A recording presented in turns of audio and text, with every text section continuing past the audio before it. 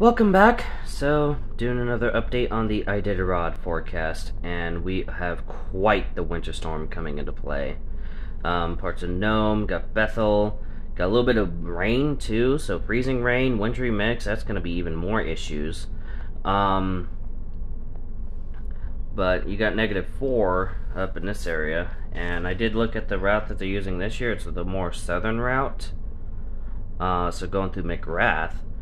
Instead of Galena, and they're going in for some winter storms for sure, but this is like a 10-day race, something around that line, so yeah.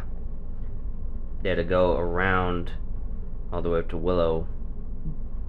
I think they go due west here,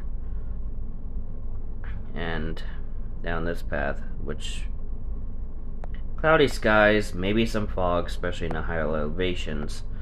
So that's something they're going to have to contend with.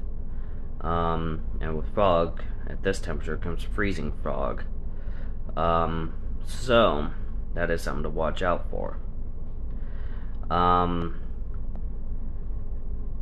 further west, like I said, you got a winter storm coming into play, and that's going to have a lot of hurdles. So with that, that's about it. Stay safe out there. See you in the next video. Bye.